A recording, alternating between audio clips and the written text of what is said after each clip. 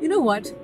The truth is that the one person you talk to the most, you listen to the most, and the one whose words affect you the most is you.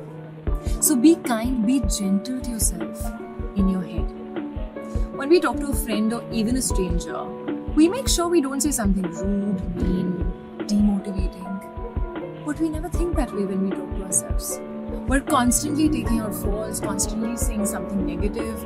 Oh, I got a pimple today. Are my arms looking fat? I don't think I can do this. Oh, I could have done this better. And so on. Be nicer to yourself.